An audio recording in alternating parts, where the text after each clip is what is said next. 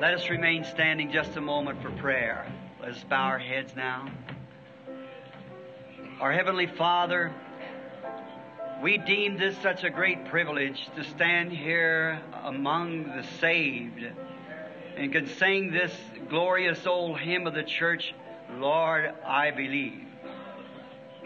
To see the faith of our Father still living in the hearts of His children down through the ages. And as the song has just told us, we are on our way to Canaan's land. We pray, Father, tonight, if there be some here who has not made that decision yet, that's not come to the place that they can just only believe the Word, I pray that this will be the night that they'll make that final say and accept Christ as Savior. Be filled with His Spirit. We thank Thee for this group that's called the Full Gospel Businessman and for what it stands for righteousness. We're happy to know that in our land is man in the business world who takes time to serve You, to tell others, spending their money and their time to help others along the way, becoming citizens of the kingdom of God. We thank Thee for our minister brothers here tonight, those who are holding the torchlight to show this darkened world that there is a road that leads to glory. Forever member of the Church of the Living God, and for those who have come in, Lord, newcomers, we pray now that as we endeavor to open the Word, that You will divide it to the people as we have need of. And when the service is closed tonight and we go home, may there be newborn babes added to the kingdom. Or maybe there's someone here tonight, Lord, who's very sick and needs the touch of the great physician. May they receive it tonight. Grant it, Lord. And we'll humbly give Thee the praise, for we asked it in Jesus' name, Thy Son. Amen. Be seated.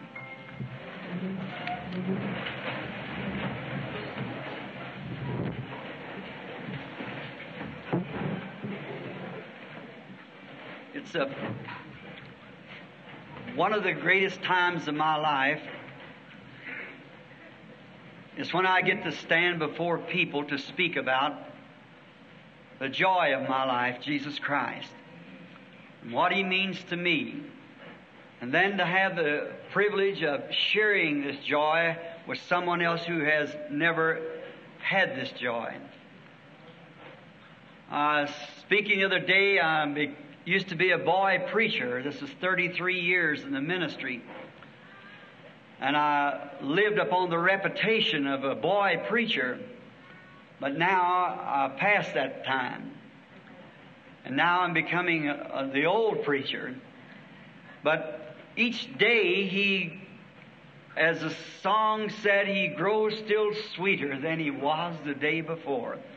As I begin to cross over the halfway mark and looking towards the setting of the sun, Christ becomes more to me day by day. And when I have these privileges stand before businessmen and women of the communities and to speak to them about something that means more to them than anything in the world, that is eternal life.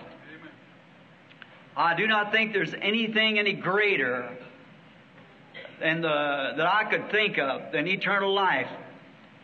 When you're young, you begin to think about, as a boy, you're playing tops, and the little girl is cutting paper dolls. After a while, it's your education. Then, or you go to marry the girl with brown eyes or blue, and then the house is to be paid for, the children's to be educated, and where are you at? But I'm so glad that there's something that's real. After this is all over, then you enter in to something that means more than these other things, which they are essential. Certainly they are. To who's going to be the mother of our and father of our children and our homes and so forth and the education of the children. But even that all perishes. It goes, but life, eternal, is the greatest thing I know of. It satisfied me when I was a young boy. It satisfies me now while I'm a middle-aged man. And I'm sure when the curtains are falling around my life, I'll be happy to go meet the one that I've spent my life for. Now, to Brother Tony, the president of the chapter here, and I'm happy to be here with him in fellowship tonight with Brother Carl Williams and other chapter executives or representatives, and with all you visitors with us. We're happy to be here. One time I was speaking, I believe was at Little Rock, Arkansas, in the Robinson Memorial Auditorium. And there'd been a man healed, had been several years on crutches, sitting on the street selling pencils, and he could all just twist his limbs, was paralyzed and get around. People felt awful sorry for him. One night he come into the meeting and he got a prayer card and got into the line and was healed. And the next day he had his crutches on his back, walking up and down the street testifying. And I was trying to speak, and after a while he raised up and he said, Brother Branham, he said, I'm kind of at wit's ends. He said, when I heard you speaking, he said, I thought you were a Nazarene. That's what he was. And he said, and then I seen so many Pentecostals around. He said, somebody said you were Pentecostal. And then I heard you say that you were a Baptist, or was ordained in a Baptist church. Said, I get it all mixed up. What are you? I said, oh, that's easy. I'm a Pentecostal Nazarene Baptist. So, it's together. When I come among the Pentecostal people a few years ago, which the Lord sent me over when He ordained that I should pray for His sick children. And the own denominational church that I was with at that time didn't believe much on praying for the sick or divine healing. It was foreign to them. They told me I'd become a holy roller. Well, maybe I have become a holy roller. I don't know, but I'm awful happy in whatever I am. And someone said I'd lost my mind. I said, then just leave me alone, because I'm more happier this way than I was the other way. So I just feel good this way. And it's been joy unspeakable. But when I come among the Pentecostal people, I thought there were only one group of them. And then come to find out there's just about as many groups cut away in them as there was in the Baptist church that I came from. Then I wouldn't take sides with any groups. I tried to stand between all of them and say, we are brothers. See? And that's been my attitude ever since. To see the great church of the living God united together in faith and prayer and effort. And then when the full gospel businessmen set up their organism, because they are not an organization, they're an organism. And that took in all groups, and it gave me a place. And they took me under their wing, and I'm very grateful for the opportunity to speak for the Christian businessman, because there I can express my belief among all the groups at the same time. And it's been a great thing to me, and I belong to one organization. That's the Full Gospel Businessman.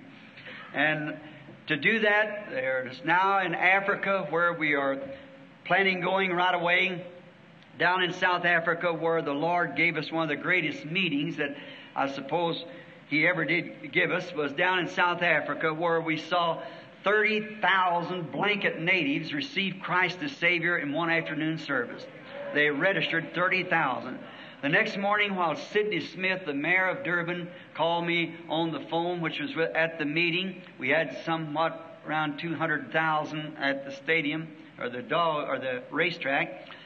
And he said, go to your window and look out the window, and there came 7 van loads, and them great English trucks was practically almost across this room, full of crutches and wheelchairs and things that the people had laid on the day before. And they were walking behind the trucks, singing with their hands in the air the song that you sang a few moments ago, Only Believe, All Things Are Possible. And my heart, I said, Lord, this will be a memorial day to me. And the few days, the day, I was only to be there 3 days, and that's where I'm returning back again now. And there are 3 days, and I just don't know what all taken place. That come about by just one miracle the Lord did at the platform. Give a boy that was walking on his hands and feet like a dog, restored him to his right mind, and straightened him up before the people. And the day before, those people had to be fenced off because they were having tribal war. And now they were at peace, walking with their arms around each other, singing, Only Believe, All Things Are Possible. I tell you, the grand old gospel, though in its simplicity, has never lost its power when it preached in the simpleness of the resurrection of Christ. And it grows dearer to me each day. And if you're a businessman here tonight, and you haven't come into any businessman's fellowship, let me recommend this Full Gospel Businessman. You don't have to belong to any church or every church that you're in. It's perfectly all right. It has a title, Full Gospel Businessman, but it don't have to be a full gospel man to do it. Methodist, Baptist, Lutheran, Presbyterians, even Catholic priests, whoever it is.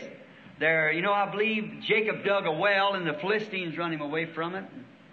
I believe he called it malice or something. He dug another one and they run him away from that and he called it strife. And they dug the third one. He said there's room for us all. So I think that's what this is. There's room for all of us here. And we'd be glad to have you in this Tucson area here to come in and fellowship with us. And then don't forget the Phoenix meeting. And now I know we're not supposed to give advertisement from the platform here. Of course, we've made that a policy. But being this is all connected with the Full Gospel Businessman, to have prayer for the sick and preaching 4 days prior to the meeting at the Ramada this coming January the 19th to the 23rd. 4 days. I'll begin on the 19th. Is that right? I begin on the 19th. And then I have 4 days meeting. And to you Tucson people, next Sunday night I'm praying for the sick over at the Assemblies of God, Grantway, Brother Arnold Mack's church. If there's someone sick and like to come in, I'll be speaking there, the Lord willing, next Sunday night, praying for the sick. And now, may the blessings of God rest upon you. And if you have your Bible, I would like to get quickly to the Word because I know many of you work tomorrow. And I will speak to you tonight from a scripture that I want to read out of the book of Romans. Romans, the 8th chapter. And we want to begin at the 28th verse and read down the 32nd verse inclusive. Romans 8:28. And we know that all things work together for good to them that love God, to them who are called according to His purpose. For whom He did foreknow, He also did predestinate to be conformed to the image of His Son, that He might be the firstborn among many brethren. Moreover, whom He did predestinate, them He also called. And whom He called, them He also justified. And to whom He justified, them He also glorified. What shall we then say to these things? If God be for us, who can be against us? He that spared not His own Son, but delivered Him up for us all, how shall He not with Him also freely give us all things? May the Lord add His blessings to the reading of His Word. And now, I want to speak on the subject of pardon. The Bible said here tonight that He gave us all things. Well, we certainly could not speak on all things, but we will take one thing that He has given us, and that is pardon. And I think that's a glorious word, to be pardoned. Because we're all guilty of sin. We've all sinned and come short of the glory of God, and God, through His Son, has pardoned us from this guilt of iniquity and sin. And a pardon reminds me of a story I read once in the Revolutionary War, I believe it was, that there was a man, a soldier, foot soldier, that had did something that was, the courts had found him guilty, and he was sentenced to be shot. I believe it was neglecting his post of duty in time of battle. And he was going to be killed by a firing squad. And one fellow felt so sorry for this man until he finally made his way to the great President Lincoln. Lincoln, being a Christian gentleman, they said he was riding up in his carriage when the messenger met him, and he fell upon his knees and said, "Mr. Lincoln, President of the United States, kind sir," he said, "I ask mercy for one, knowing that you are a Christian and know that you have tenderness in your heart for the weary."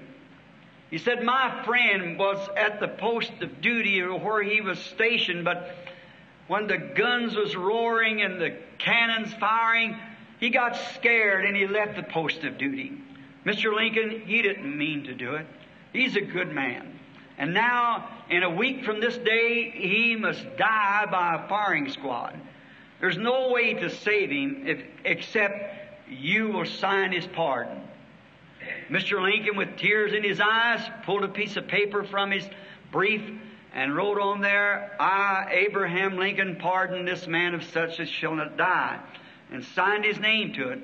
And the man gave him God's blessings and returned back to the prison and said to his friend, "I have your pardon."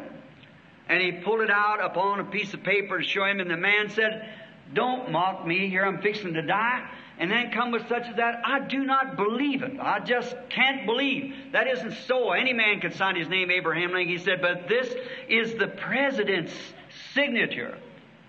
Said, "You are pardoned." And he turned his back and walked away.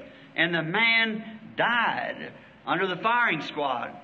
And then here is a release from Abraham Lincoln, the President of the United States, to release this man, and yet they shot him. So it was tried in the federal courts, and here was the decision. A pardon is not a pardon unless it be accepted as a pardon. So this tonight that I read, that God gives us all things and He gives us pardon, it's pardon to those who want to accept God's Word as pardon. But it only, just to read it, it doesn't mean that you are pardoned.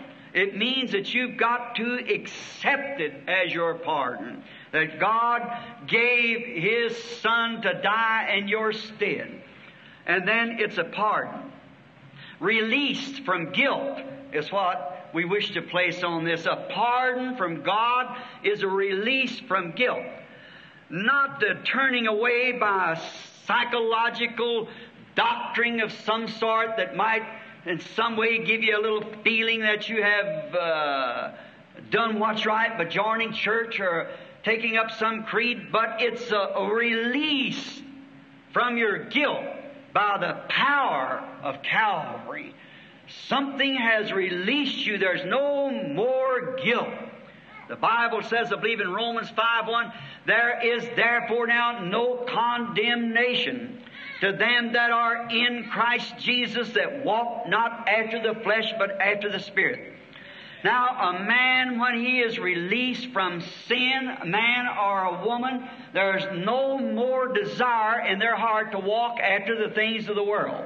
He is freely pardoned and becomes a new creature in Christ Jesus, and his affections are set on the things that are above, where Christ sits at the right hand of God. He's freely released. He doesn't have to have some priest to tell him or some minister to tell him. He knows in himself that he is pardoned because he has accepted it upon the grounds that God sent it to him through Jesus Christ. What a feeling it is to be free from sin. I was told when the Emancipation of the Proclamation was signed for the slaves in the South many years ago that the set time that they were free was at sunup on a certain morning, and they all got out from the old plantation, and many of the young men climbed way to the top of the mountain because they could see the sun come up first. And then the older man a little beneath that, and then the women and children at the bottom. And they were waiting a long time before daylight, because slave belts, hard trials had marked their life with sorrow, and they longed for that day, that when they know that they were pardoned. And the Emancipation Proclamation said at this certain day at sunup, they are free. And they were longing to see that hour when the sun come up, so anxious till they climbed the mountains. Oh, if sinners tonight could only be that anxious to know that you're pardoned. You're pardoned the minute that you accept Jesus Christ as your Savior. Then you are pardoned. They said that the young man waited, and as soon as the sun began to shine in the east, they screamed down to the older, "We are free!" And the older down to the women and children, "We are free! We are free!" because the sun was up. Oh, when man has sold out to sin, and when the Son of God came up out of the grave that morning for our justification, I think it ought to be a scream across the nations. We are free from sin and shame. Freely pardoned by the bonds of Calvary. No greater thing could be given to the human race. When man sinned in the Garden of Eden, he crossed a great chasm, separating himself from the Eternal One. Man at that time was eternal with God. He had no sickness, sorrow, or death. Man was not made to die. Hell was not made for man. Hell was created for the devil and his angels, and not for mankind, because they were created on earth to be sons and daughters of God. But when man sinned and stepped across the boundary line between right and wrong, he separated himself from God, leaving himself no way back. He was totally lost. He could not come back because he had sinned. But God, rich in mercy, accepted a substitute, because He had said, "The day you eat thereof, that day you die." God's justice and His holiness requires death, because it's His Word, and He must keep His Word in order to be God. And now the love that He had for the human race, and yet had to see them separated from Him, and the fellowship that He had with His children in the Garden of Eden, and that heartbroken condition that He's had to be in all that time, because His Word said, "The day you eat thereof, that day you die." Then we can rely upon this. Whatever God says is true, it must come to pass. God cannot take His Word back. See? Because He's infinite and He's eternal, and His first decision is all-time decision. He doesn't have to take it back because He learned more about it. He's infinite to begin with. And therefore, when God says anything, it's perfectly that way. It can never be changed, because it's the perfect decision. And then the way God acts upon the subjects that accepts His decision, it'll forever act upon every subject that accepts His decision that way. Therefore, if He made a way for a man to be saved, the first way He made has ever remained the same way. And if God promised healing to the sick upon faith to believe it, it ever remains that way. He cannot take it back. He must ever remain the same way. Now, God accepted a substitute for the man in the Garden of Eden, and that was the way of a blood sacrifice. Blood had to pay the price. And it's forever been the same. There has never been any other way or anything else that ever took its place. It was blood, the only way that God receives His children back is by this blood substitute. No other price can be paid. Nothing else will do. God's first decision is always perfect and it's eternal. And we know that that's true because God can't lie and He cannot take His word back. Since that time, it's been God's only way and only place of fellowship with man. Now, the subject was, now the word death means separation. When we die this way, it does not mean, or physical death does not mean that we are dead. Jesus said, He that believeth on me, though he were dead, yet shall he live. Whosoever liveth and believeth on me shall never die. Now that death speaking of there is separation from the presence of God. But the physical death that we have to go through here, yet it is not death. We're still in the presence of God. We move from this place to a closer place with Him in His presence. It isn't the death that we call death, what we call it here. Remember He said to the girl that was died, Jairus' daughter, she is not dead but sleepeth. And they laughed Him to scorn. Knowing that she was dead, that's their terms, she was dead. But Jesus said she sleepeth, and He went and wakened her. And she came back to life. Now, from Adam until now, man has tried to make his own substitute. He's tried his best to do something a little better than what God did it then. And that's just natural in man. Man is always trying to better something, to make it a different way. He wants to inject his own ideas into the plan of God. And that's why we stand tonight separated. The Christian people of the world by barriers, by denominational barriers. It does this because that man has injected his own idea into God's plan. From Adam until now, as I've said, it's been that way. Adam expressed man's thinking in the Garden of Eden when he made himself a fig leaf apron to face God. It's something that he did himself. And from fig leaves, he's tried education, towers, cities, idols, civilization, denomination, but it ever remains the same. God only accepts His subjects under the blood. That's all. Education has totally failed. More educated we get, farther we get from each other. Denomination has totally failed. We draw lines and barriers in each one, trying to get that denomination higher than the other, and it breaks fellowship.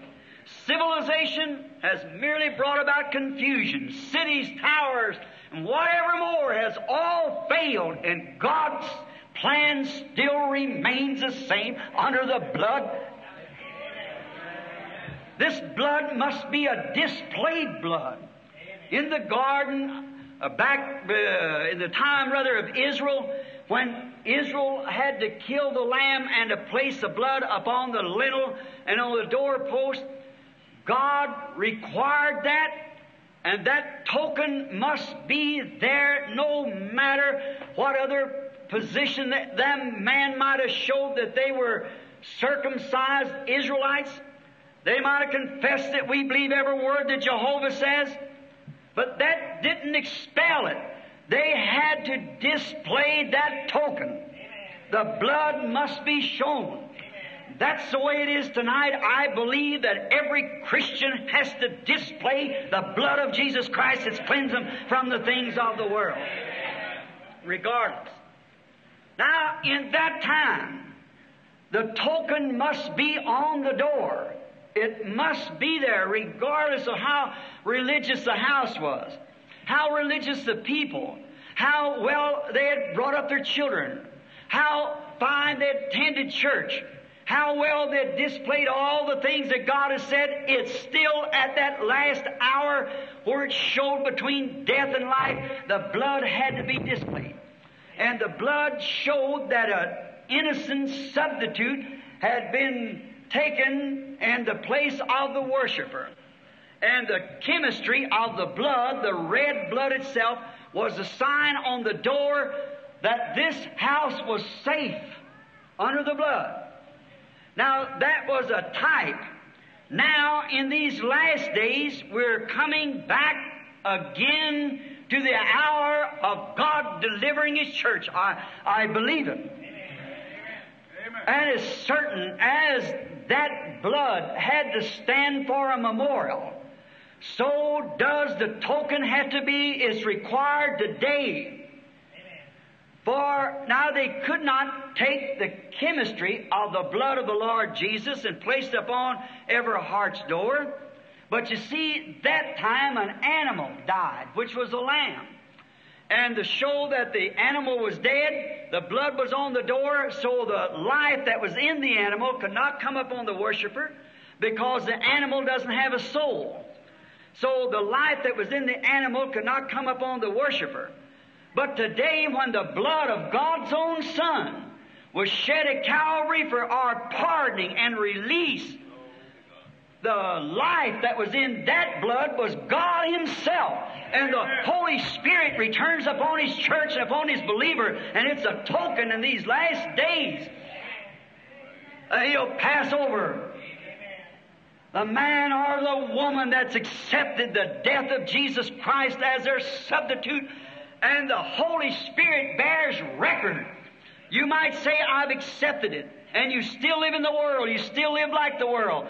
Then there's no evidence that that life was for you until that evidence of the Holy Spirit has struck into your life. There's God's requirement that every man or woman must have that evidence as a token in this last day.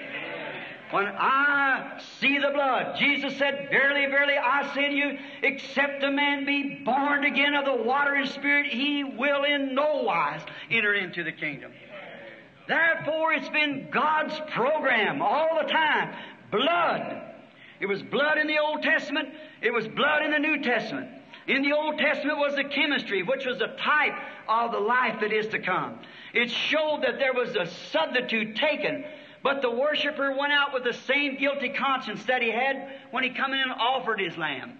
But this way, when the worshiper once purged from sin has no more conscience of it, the thing is dead, passed away, and you've changed from death unto life, and you're alive again in Christ Jesus. With eternal life, the Holy Spirit resting within you, bringing forth the life of Jesus Christ again. For the Bible said in Hebrews 13:8, He's the same yesterday, today, and forever. God is waiting the hour to see His church come to that position, regardless of denomination, regardless of creed, color, or whatever it may be, that His entire church would come to the place that they're displaying the token of the death of Jesus Christ. For a little while He said, in the world sees me no more, yet ye shall see me, because I live, you live also. I'll be with you, even in you, to the end of the world. Jesus Christ the same, yesterday, today, and forever. I get among Christians sometime who claim to be sainted men and women of God. They're ashamed of a testimony. They're ashamed to say amen. They're ashamed to sing the songs of Zion. They're ashamed everywhere. I like to get among people who's not ashamed of the gospel of Jesus Christ, though it seems like heresy, but yet they're not ashamed. Something has happened, and it means more than life to them. It is life. It's life eternal because they have accepted God's substitute. I like this kind of singing.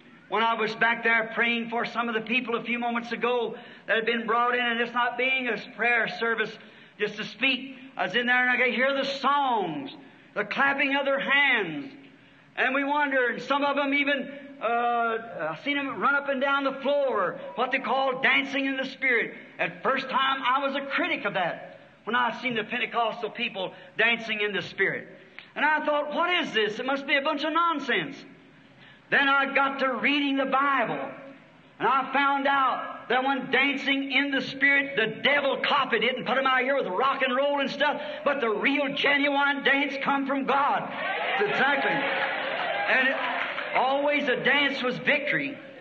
When David slew Goliath, and this little runny-looking boy come dragging ahead of this giant into the city, the people met him dancing. They had the victory. When Moses crossed the Red Sea by the power of God and took the children of Israel on the other side, Miriam picked up a tambourine and all the daughters of Israel, and up and down the bank they went, beating the tambourine and dancing in the Spirit. If that isn't an old-fashioned Pentecostal meeting, I've never seen one in my life. The trouble was with me, I didn't have enough victory.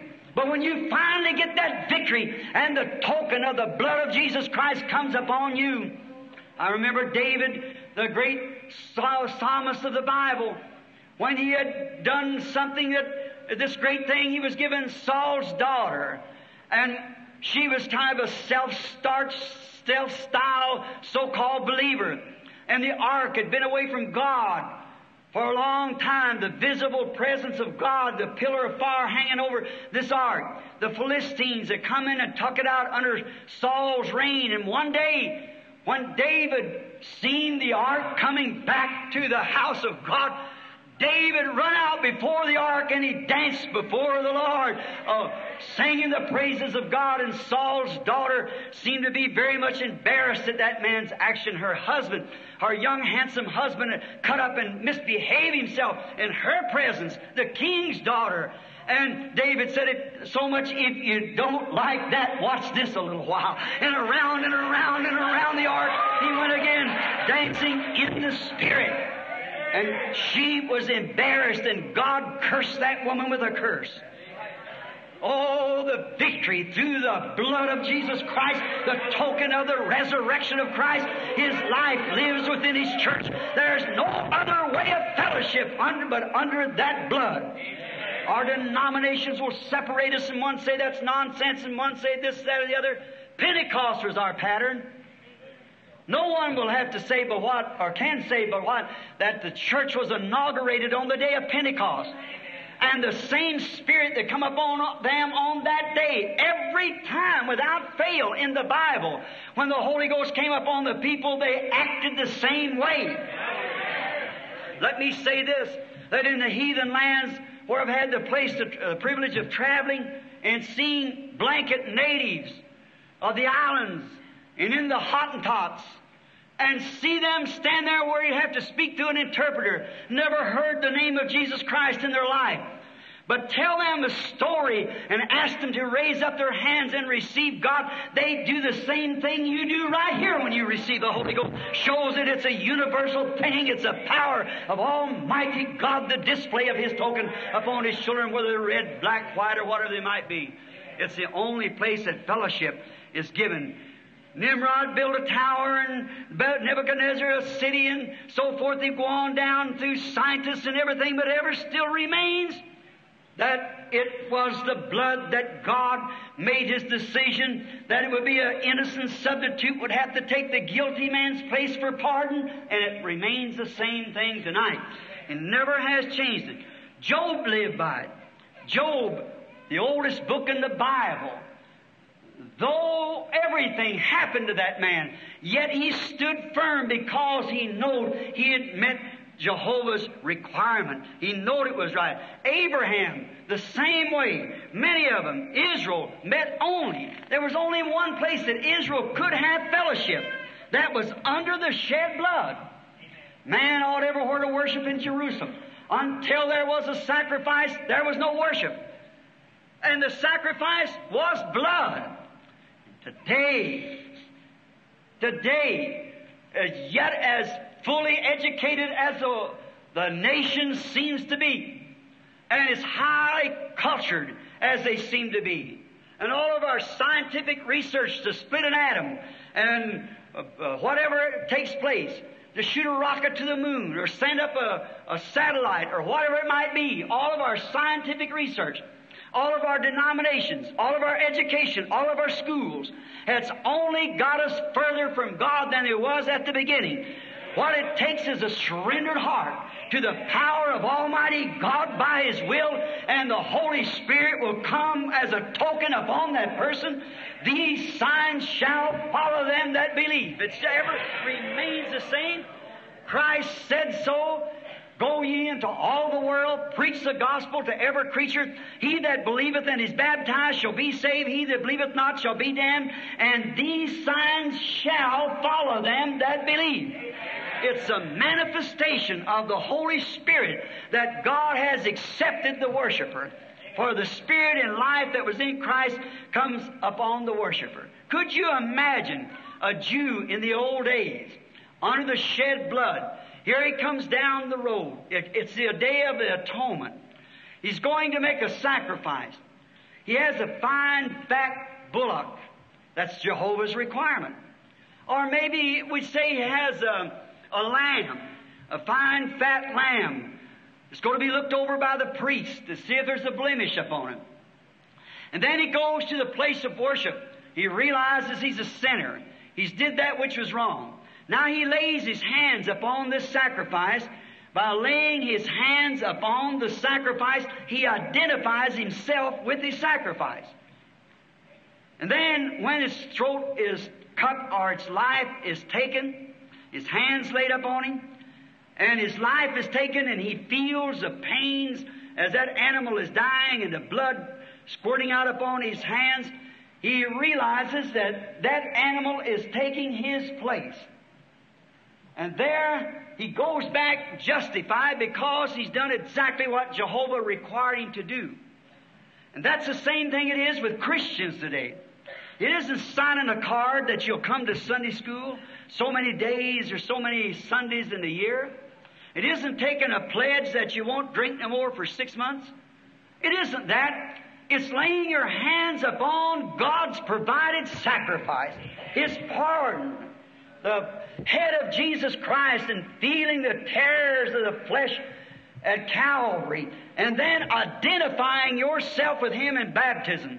That as He died and rose again, so are you buried in His name to rise to newness of life, to walk as a new creature in Christ.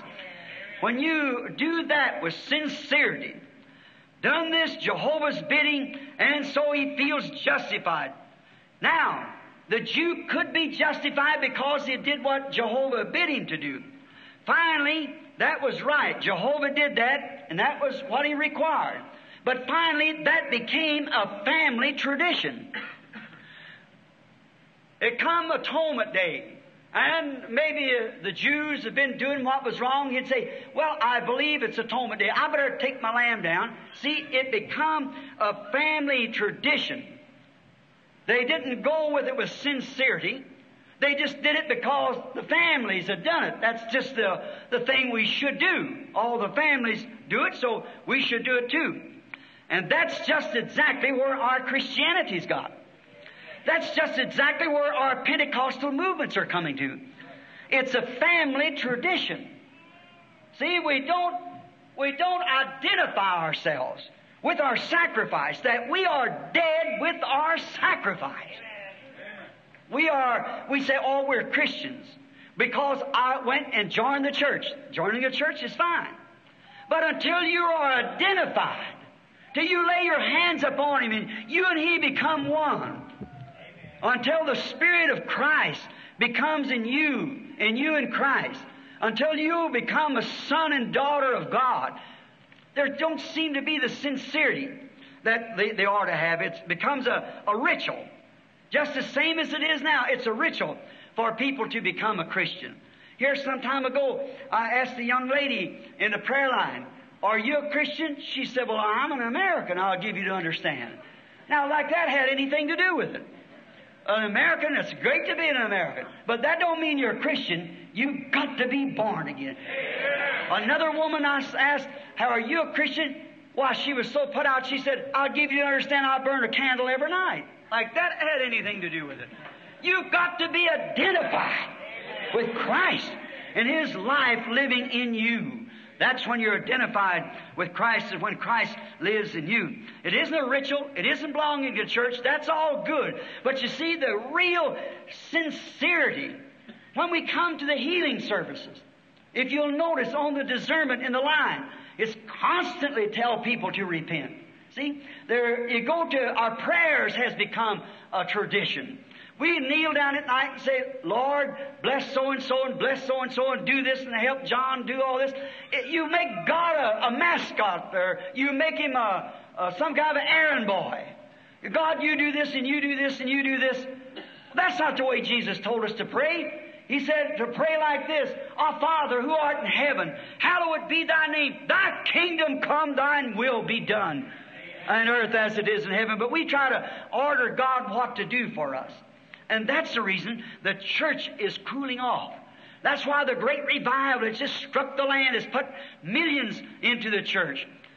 They have got to a place that they're using these experiences and so forth as a tradition, instead of being godly sorrowful and letting the Holy Spirit do the work of His office within you and creating in you a new life and making you so hungry to go to church that you can't stay away from church.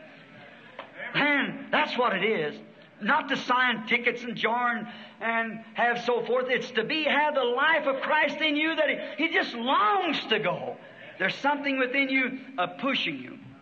As I was saying to a young man yesterday in a talk, a little interview, I said I used to pass by a little spring when I was a game warden in Indiana. And it was always the happiest spring I ever seen in my life. Great springs in Indiana. They bubble up with that fine, cold water of limestone water. And one day I sat down by the spring to talk to it, just like I guess that Moses would have sat to the burning bush to speak with it. And I said, little spring, what makes you so happy that you're bubbling all the time? If I come here in the wintertime, you're bubbling. If I come spring, autumn, summer, whenever it is, you're bubbling. Is it because that maybe perhaps you're so happy that the rabbits come and drink out of you? Well, now, if he could talk, he'd say, no, that's not it. I'd say, well, maybe because deers come by and drink out of you. He'd say, no, that's not it. I'd say, no, well, maybe it's because I come by once in a while and drink from you. No, that's not it. I'm glad that they all come and drink, but that's not the reason that I'm bubbling all the time. Well, what makes you bubble like that? What makes you so happy, always gushing up? If he could talk, he'd say, it's not me, it's something behind me pushing me. That's the way it is with a Christian experience.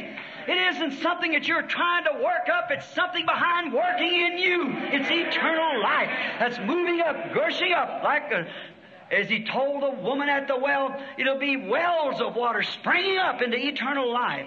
It's something within the worshiper when he's been identified with Christ because he knows that he is alive.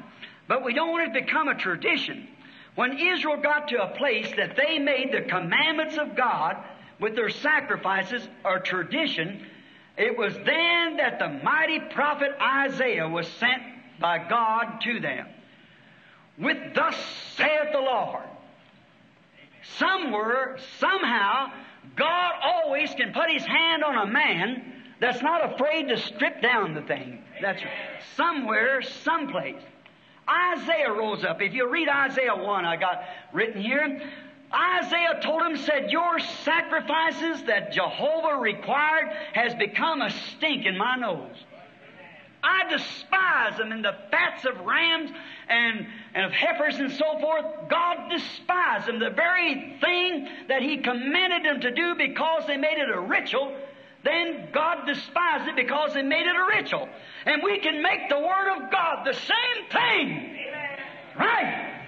When we come to it as a tradition, as a ritual, we must come to it knowing it's so. Thus saith the Lord. If God promised it, God will stand by His promise. He's bigger than His promise. He's always been. He's able, as Abraham said, to perform that which He had promised to do. He's always able to do that, to keep His word. Now, Isaiah told him, said all these things that they had been doing. They had done it without sincerity. They had done it just because the rest of them was doing it. They was doing it also because it was a requirement of Jehovah. And all the family did it, and the mothers did it, and the grandfathers did it. Why couldn't they do it? Now we do the same thing. My grandfather was a Presbyterian, so I'm a Presbyterian. My daddy was a Baptist, so I'm a Baptist, and so forth. And my daddy was a Pentecostal, so I'm a Pentecostal. That isn't it. We come to the spot where we realize that we have separated. We are separated from God, and we come upon the basis of the shed blood of Jesus Christ. Under that blood, there's where the Methodist, Baptist, Lutheran, Presbyterian, Pentecostals can all meet on common grounds. Regardless of tradition, or ritual, they can meet there under one common thing, and that's upon the blood of Jesus Christ. Until the church gets back to a place and away from its rituals and back to God's original plan, that man are born into the kingdom of God and not joined into the church. Hence a time that fellowship will reign everywhere, and the Spirit of the Lord will cover the earth like the waters covers the sea. When it comes to a place that man can forget their differences and come together in fellowship under the blood. We cannot all come under the Baptist tradition, or the Presbyterian tradition, under the Methodist tradition, under the Pentecostal tradition, but we all can meet and fellowship under the blood of Jesus Christ because it's God's original plan. That's right. Amen. There's the pardoning. A Methodist can look at a Baptist and hold his head sideways, and the Baptist can look at a Pentecostal back at the Baptist on their traditions. But when they meet under the cross, where the blood of Jesus Christ cleanses all man from sin, he's a new creature in Christ Jesus. He's a brother. No matter what brand he's branded with, he's a brother. Because that's one ground that we can all meet on. It's God's way of doing it. These other things are man-made creeds injected into this. But God's original plan for pardoning is under the blood of Jesus Christ. That's God's plan of doing it. Yes, traditions in them days. The great prophet cried out, and he said, your traditions are powerless. They stink before me. Have no faith in them. The people was offering these offerings without even having faith in what they're doing. Now, let's just ask ourselves the question. Isn't that something like today? As bad as we hate to say it, we've got to face back somewhere. There's something wrong somewhere. While this church ought to be 1,000,000 miles up the road to where it is now. Jesus is waiting on His church to get ready. His bride has made herself ready. We got the potentials. The Holy Spirit is here. God is here. The power to heal the sick. The power to do all the things that Christ did. Well, I've seen it demonstrated myself by the Holy Spirit. So the potentials are here. What God's waiting for us to get away from is our traditions and come back under the blood of His Son, Jesus Christ, and become the church of the living God. Methodist, Baptist, Lutheran, Presbyterian, whatever more, whosoever will may come and take of the waters of life freely. I believe that with all that's in me. God has sent down the Holy Spirit to do that. But we with our rituals, without sincerity, we going is because it's our tradition and because it's a ritual. We go without sincerity, without really sorrowfulness of sin. I noticed the other night in that great famous meeting of one of our great renowned brothers in California. And I noticed that meeting as those people come down, young teenage children. I admire the brother for his great stand. Anybody would. If your physicians see what place he's taken in the last days, you will too. And as I noticed those people coming down to the altar to make a decision, girls chewing gum, boys punching one another, people laughing. That isn't the way to come godly sorrowful. You must come under conviction. God send us an old-fashioned Pentecostal Holy Ghost revival that'll bring sin to the root and bring conviction to men and women. Not to say I'll go back to the church and I'll renew my fellowship, I'll sign a card. That's all right. But you can join the Masons, Odd Fellows, and anything, you get the same results.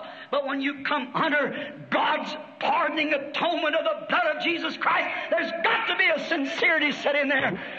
God requires sincerity. If it cost Him such a price to give His only begotten Son, how are we going to get by under a little laughing affair and come join church and make a decision card and take it into the church and whatever it might be? That's not God's requirement. He that goeth forth sowing in tears will doubtless return again rejoicing, bringing with him precious sheaves. We need a sheep-bringing people. I heard the great evangelist say one time when I was attending one of his breakfasts, picked up the Bible and I always admired him. He said, here is the standard. That's what God requires. He said, I'll go into a city. I'll have a revival. Said, I'll have 20 or 30,000 and make the decision. I come back in about 4 or 5 years, or maybe 2 years, and said, I can't find 15 or 20. Said, St. Paul went into a city, and he made one convert. He come back in another year, he had 30 or 40 from that one. Then he said, it's the lazy preachers that sit with their feet up on the desk and don't go out to see the people. I admire his courage for bawling out his brethren and things upon his conviction. But I'd like to ask him this question. What preacher told that one back there under Paul when there was no churches for him to go to? What was it? Paul taking him from a tradition or signing a card into the baptism of the Holy Ghost when his soul was on fire for God. He had to testify and say things. His whole soul was burning with a flame of fire that God had put in there. What we need tonight is a sign that a man or woman is saved. Watch them go after other souls as quick as they can. He said one time that a bartender, a little boy, come in and said, Mr. Bartender? He said, yes, Sonny. He said, your sign is down. He said, well, thank you, Sonny. So he walked outside and the little boy stood with his hands behind him. And the bartender looked up, and there was a great bar room on a big brass plate advertised. He took his apron and polished it. Said, Sonny, you're mistaken. My sign's up. He said, no, sir. Said, it isn't. Said, I mean your best sign. He said, that's the best sign I got. He said, oh, no. Look, laying there, and there lay a drunk in the gutter. That was the best sign he had. Yes, sir. When he seen a man under the influence of what he was selling on the inside. And when we see a man under the influence of the Holy Spirit until his life's burning with old-fashioned Pentecostal fire, that's the best sign God ever had, that man is saved. When he just served. It's the best sign. Now, how will that come about? Not by joining church, but by accepting His pardon through Jesus Christ. Your innocent substitute. No sincerity. No real sorrow for sin. He said He'd hide His face from their rituals. Their prayers were powerless. They prayed, oh sure. They went up there and said their prayers. They offered their sacrifice. It become a form.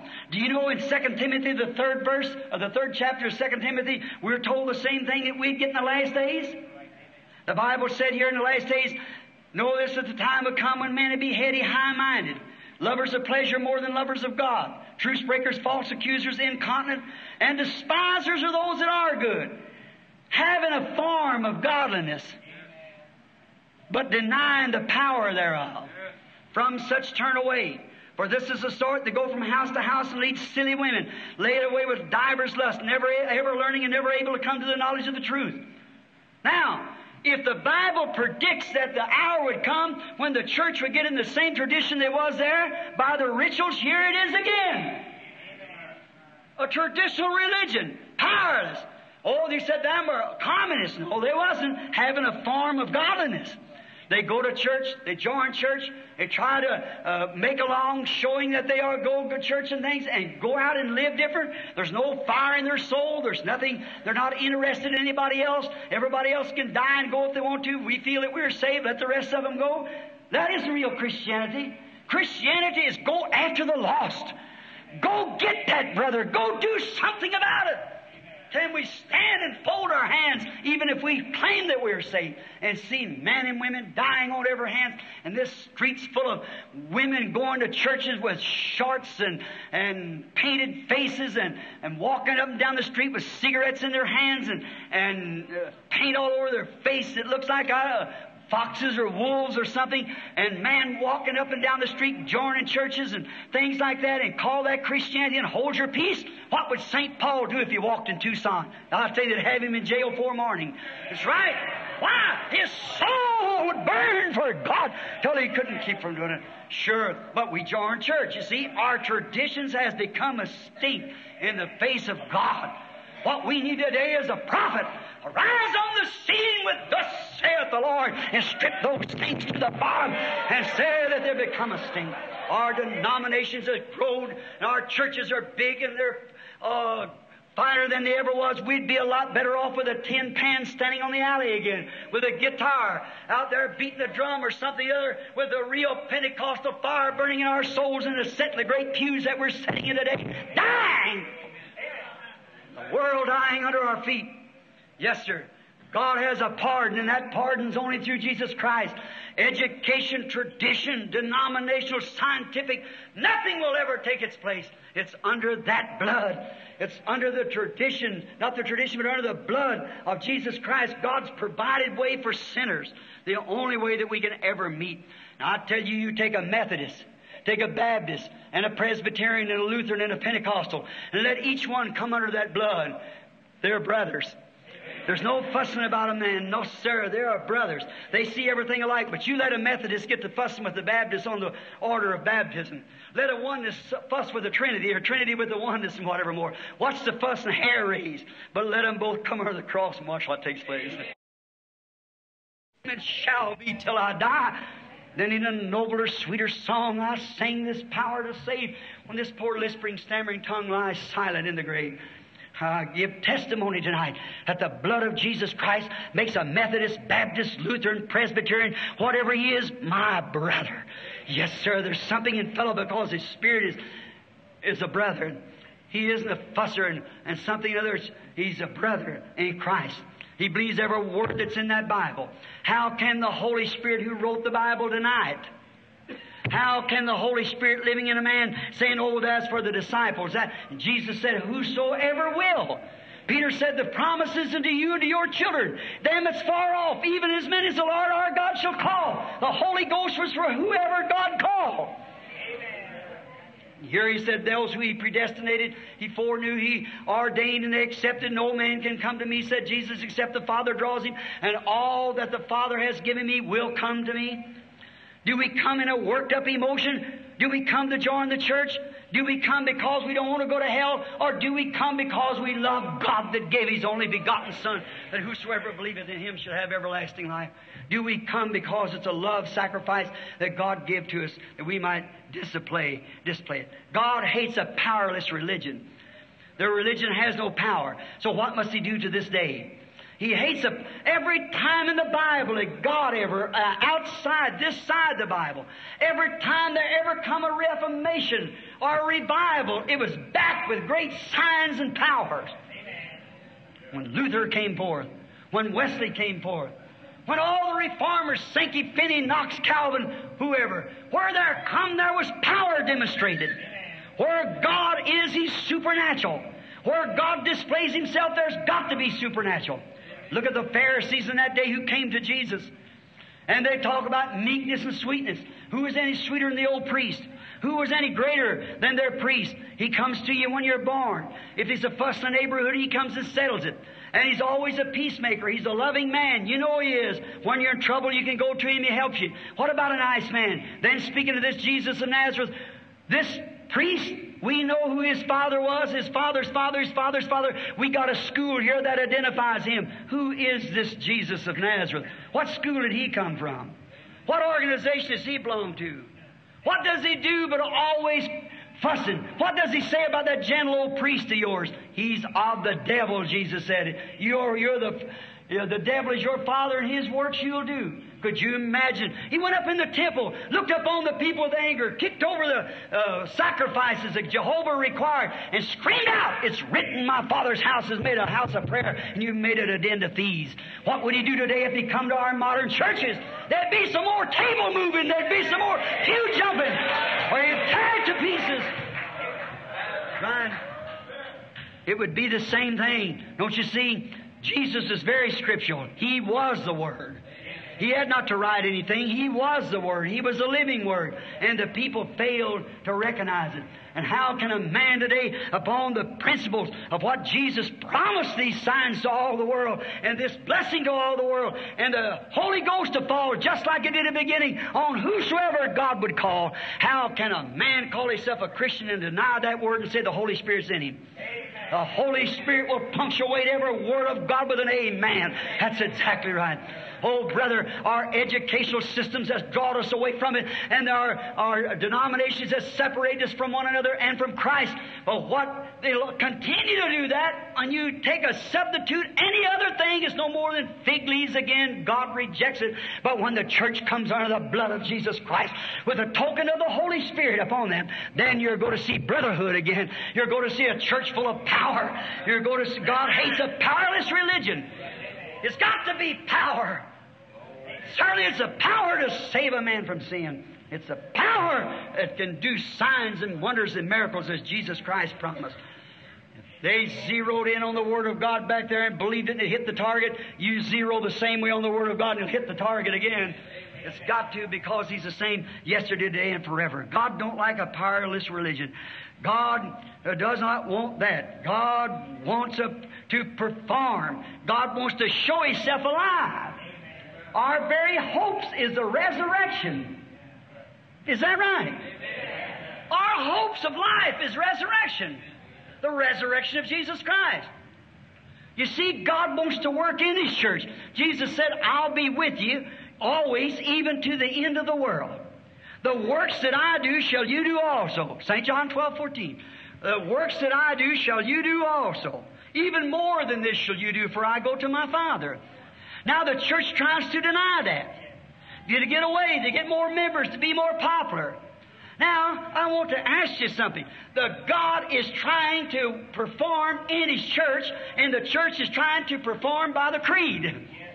And the two can't work together. You've got to get rid of the creed and get Christ in, and how can you do it? When He sees the blood.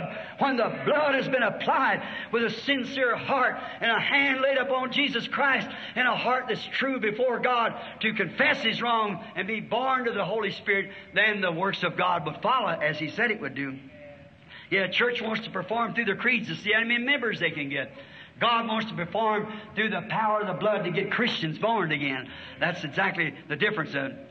To do much, you must reject. To do this, you've got to reject the Holy Spirit and His performing power to accept a creed. You have to see the truth before you can accept an error if you're going to be a Christian. You have to walk over God's promise in order to get an error. Because there's a red light flashing before you all the time. This is the Word. They say, well, that was for some other day. It's for today. Because Christ is the Word. Is that right? St. John 1, in the beginning was the Word, and the Word was with God, and the Word was God, and the Word was made flesh and dwelt among us. And the Bible said He's the same yesterday, today, and forever. So if Christ is the Word, every promise is true, and it's the same yesterday, today, and forever. It has to be. It takes a born-again faith to believe it and make it operate. You can't do it with tradition. It won't work. You've got to come to that blood just as sure as anything. After Isaiah told Israel that they had polluted their substitute by their traditions, there appeared another prophet before we close. Another great prophet come on the scene, and that was John the Baptizer. Now, he pointed them to a lamb that would do not only for Israel, but all of Adam's fallen race.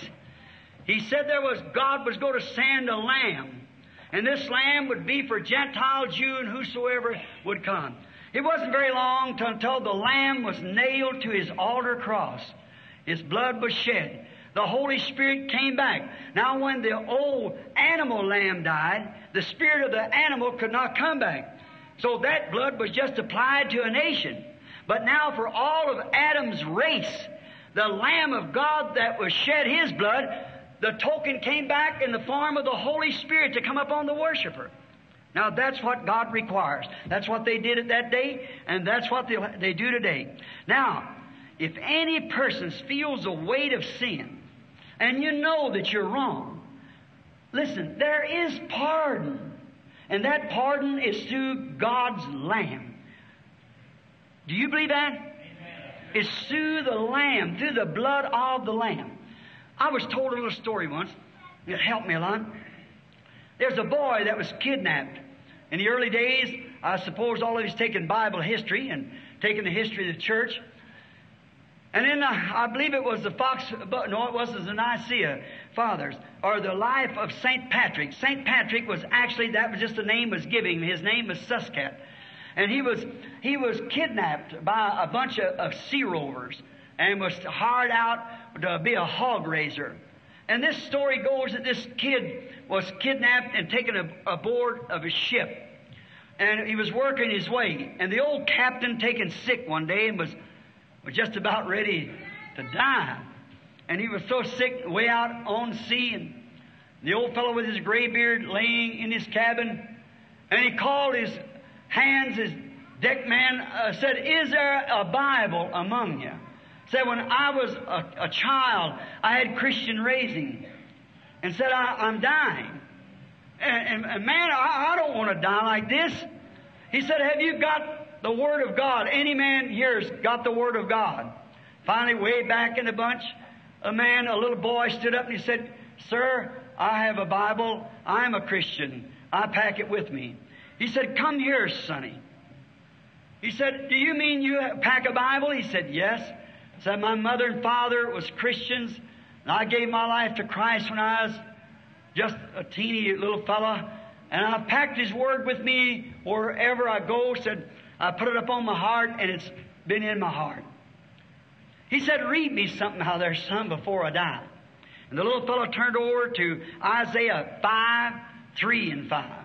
And it reads like this: "He was wounded for our transgressions. He was bruised for our iniquity. The chastisement of our peace was upon Him, and with His stripes we are healed." And when he said that, the old captain said, "Can you read on?" The little boy said, "May I comment here?" And the old captain said to the lad, said, "Go ahead." He said, "My Christian mother, before I was taken from her, said, you know, she used to read that scripture to me so much. And you know the way she read it?" And the old captain said, "No, son, I like to hear the way your Christian mother read it." He said, "Here's the way she read it. He was wounded for Willie Pruitt's transgressions. He was bruised for Willie Pruitt's iniquity. The chastisement of Willie Pruitt's was up on Him, and with His stripes, Willie Pruitt was healed." The old captain said, "I like that. I like that." Said, "Oh, if my name could only be read in there." He said, "You think you could do it, son?" He said, "I'll try it." He said, "He was wounded for John Court's transgressions. He was bruised for John Court's iniquity. The chastisement of John Court's peace was upon Him, and with His stripes, John Court was healed." With tears running down his beard, he said, "Fetch me my clothes. Jesus Christ has healed me. I give my life to Him." See? Oh, friend, if you can only read your name in there. Oh, if I can read my name. He was wounded for William Branham's transgressions. He was bruised, not the church, not creed, but He was bruised for my iniquity. The chastisement of my peace was upon Him, and with His stripes, William Branham was healed. Oh, if we can just read our name into Scripture and really mean it, it's that what does it. Read our name into it. Makes a receiving, pardoning, for when we realize that He was wounded for our transgression. He was bruised for our iniquity. Another thing we find out in Hebrews 9:11, that pardoning produces purity. The worshiper having no more conscience of sin and has cleansed himself from dead traditions. When we really come under the blood, we are cleansed from dead traditions. The Scripture says so. Hebrews 9. Watch. Cleanse your conscience from dead traditions. Then, if you do that, forget that you are a Baptist. Forget you are a Methodist. Forget you are a Pentecostal. Whatever you are. And forget those dead traditions. And come to the blood. Come to that. Read your name in that. And then do this. Then come to the communion table. Then come and find out who's right and wrong. Whether it's going to be a closed communion or not. See if you can shut your brother out. You can't do it. You just can't do it. There's something in you won't let you do it. There's just something, you see. Your name is read among those. And you can't do it. It purifies you. It cleanses you. Remembering Him as we kneel at the cross. Let him be a Catholic priest, Presbyterian, whatever he may be. Let that man come as he reads his name in there. He was wounded for this priest's transgressions. He was wounded for this Methodist, this Baptist, this Pentecostal. Wounded for our transgressions. My name, your name. Whatever you are. Then let us believe that.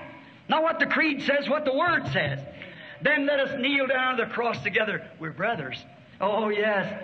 The traditions, we cleanse ourselves then from all dead traditions. They could be 40 state presbyters. There could be 40 high priests. There could be cardinals and bishops and popes and everything else. Holler, get up from there. Don't pollute yourself. But you got your arms around your brother. There's something real. You've got pardon under the same atonement that he's pardoned by. You're brothers. It sticks closer than a brother. It's something about it that draws you so close to God. And when you draw close to God, you draw close to each other. How can you hate your brother who you do see or despise him and say you love God who you have not seen? You become a liar and the truth's not in you. But when we come to a place where the blood of Jesus Christ cleanses us from all sin, then we are brothers. Then there's no difference in us. Our little old brands that we attacked on us don't mean a thing. I remember there, I passed the gate the other day and was referring to one of the brothers sitting here where he used to herd cattle. And coming through there, the ranger would mark those cattle as he went through in the spring roundup. And he watched, they had all kinds of brands on them, but he never noticed the brand. He watched for the blood tag. And it had to be a thoroughbred Hereford, or it couldn't go on the repertoire forest for the Hereford Association graze there. It had to be a thoroughbred Hereford. I think that's the way it'll be at the end time. He won't say, are you a Methodist? Was you a Baptist? That's the big question today. What are you? Are you a Methodist Baptist? I said, no. Well, what are you? Presbyterian, Lutheran, Nazarene, Pentecostal? No. What are you? A Christian. A Christian. The blood tag. See, under the blood, that means that every brother or sister under that blood is my brother or sister. Very deep sincerity there before Christ. We, the priest, the preacher, what more, lay our hands upon our sacrifice and say we're guilty sinners. We're not worthy of your mercy, O God. But you sent your Son to die in our place, and we freely accept it. Oh, we're brothers then. All the old fussing is over. It's all gone. We're sincerely pardoned. You go pardon and cleanse from sin. Cleanse from tradition. Old things is passed away. Old fusses is over. All the Baptists, Methodists, and Presbyterians are all cleansed by the same blood, and we become brothers. Traditional fusses is over. Then can fellowship. Here and there only can we fellowship. I've seen Presbyterians stand in these full gospel businessmen's meetings, speaking in tongues and shouting as hard as they could, and some of the most outstanding Presbyterians is in the United States. Jim Brown, how many ever met him? Well, an outstanding Presbyterian. Stand here and dance in the Spirit and speak in tongues and carry on here, and a pastor of one of the most famous Presbyterian churches in the United States. Lutherans, Methodists, all together. What is it? They have come under the blood. There's no tags. There's no denominational barriers. We're one. We are Christians. We have things in common. Yes, here not long ago in closing, there was a man and a woman, husband and wife, was separating. And they tried to make up.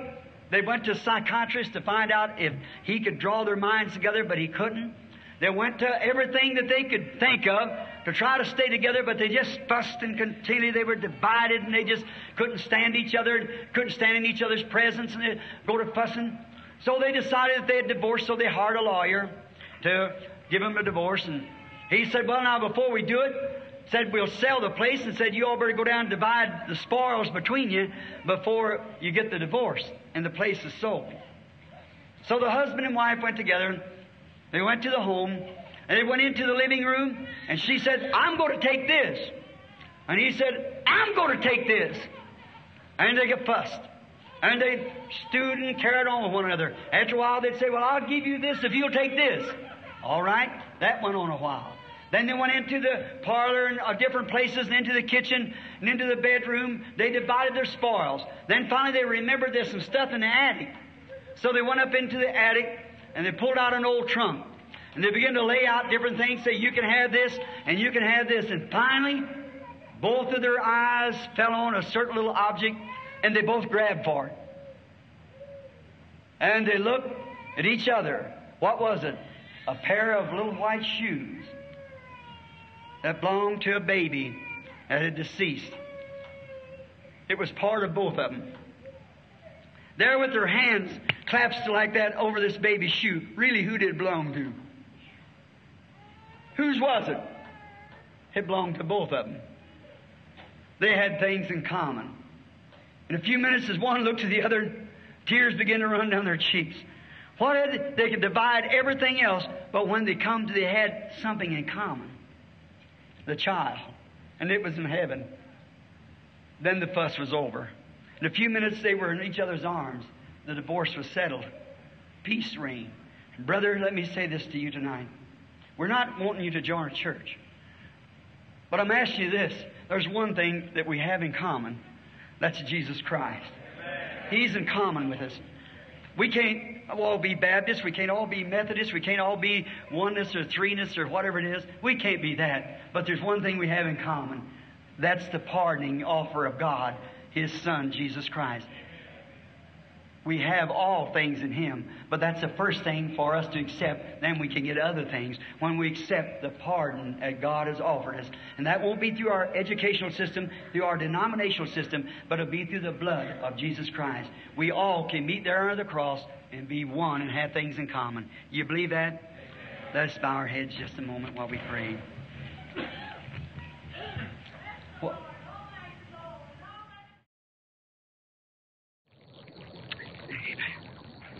with heads bowed, surely hearts bowed. Let's bow our hearts just a minute now with our heads. Saying, Lord, with my heart bowed now, with all that of my tradition, am I right or wrong? Let the Holy Spirit search through the heart now.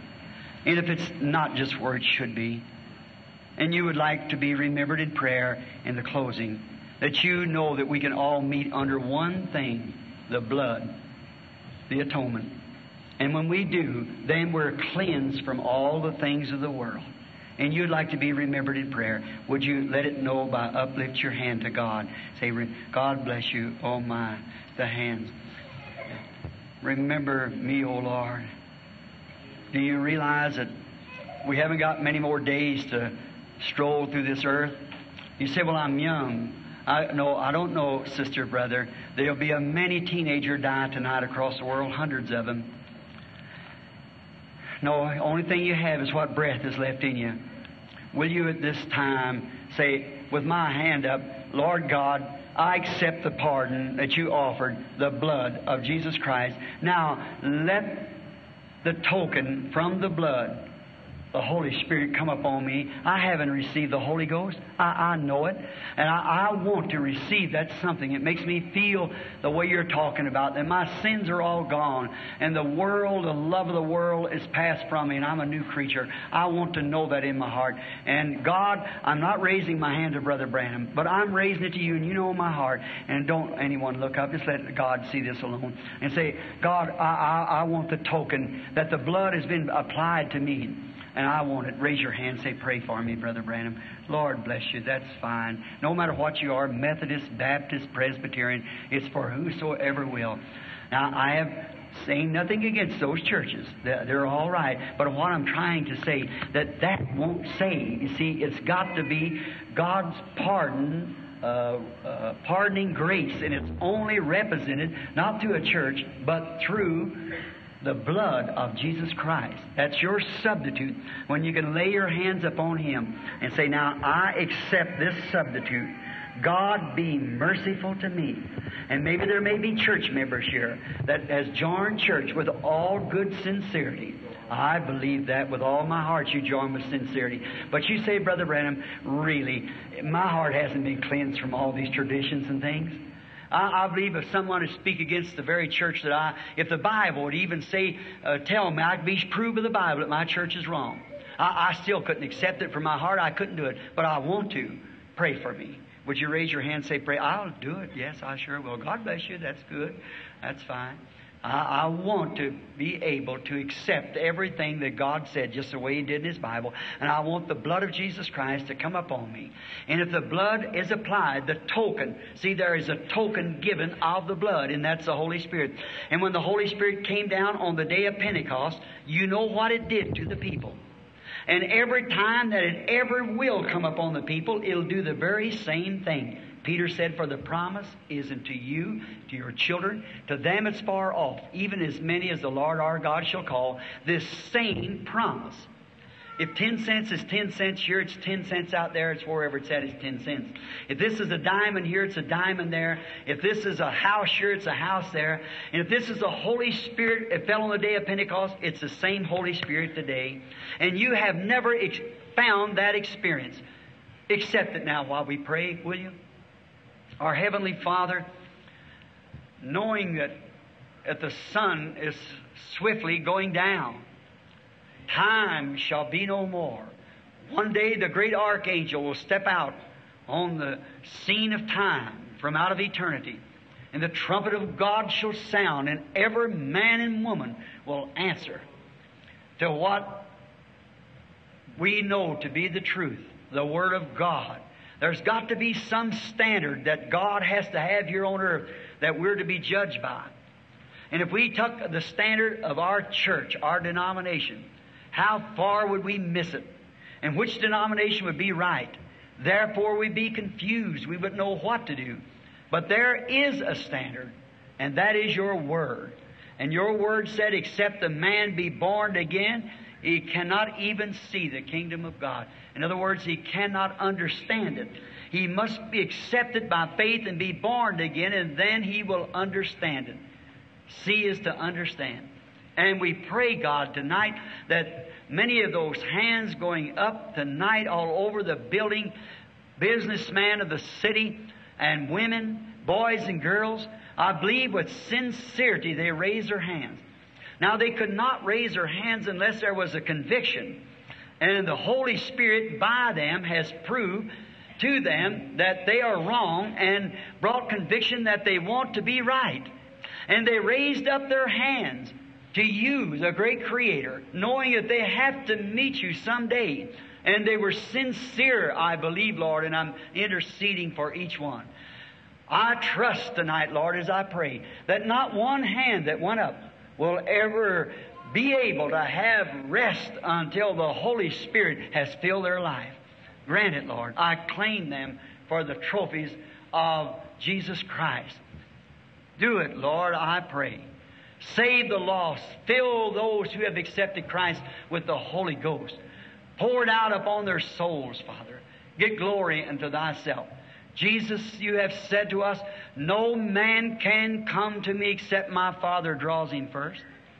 And faith cometh by hearing, and hearing of the Word of God. And now, Word of God being preached, faith comes by hearing, and they have been drawn because the Bible said those who He foreknew, He predestinated.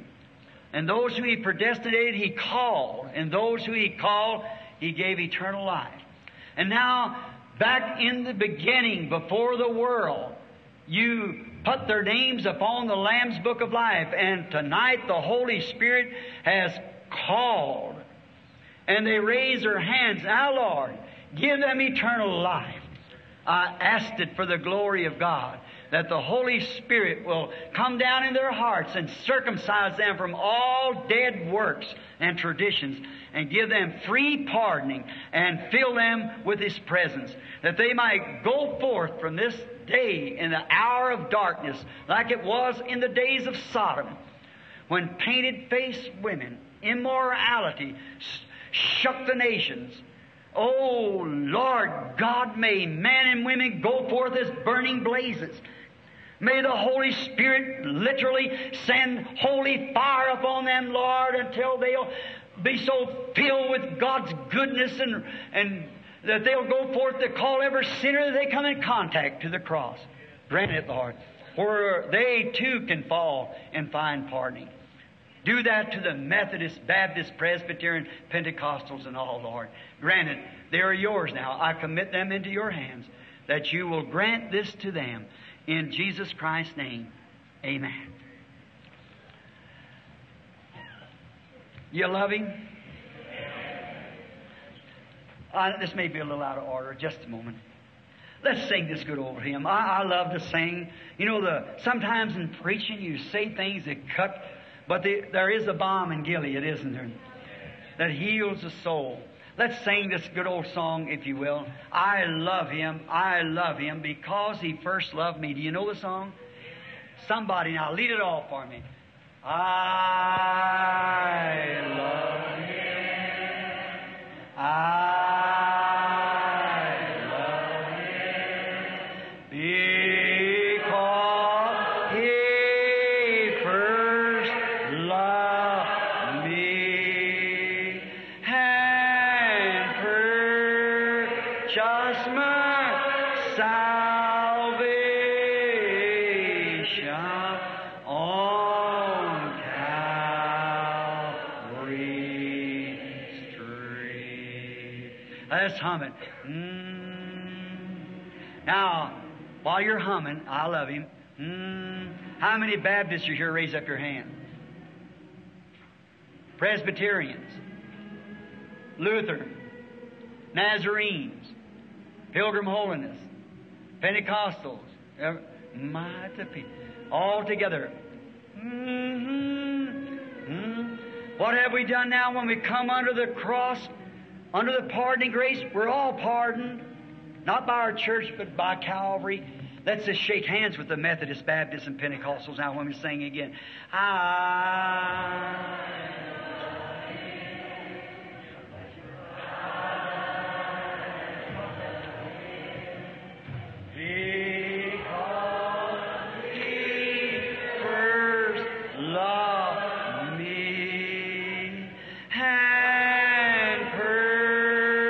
Just my salvation on Calvary. Now, we sing it so each one could hear it. Now let's just bow our heads and raise up our both hands to God. And with all of our heart, if we love Him, let's say so now. I love Him. Oh God.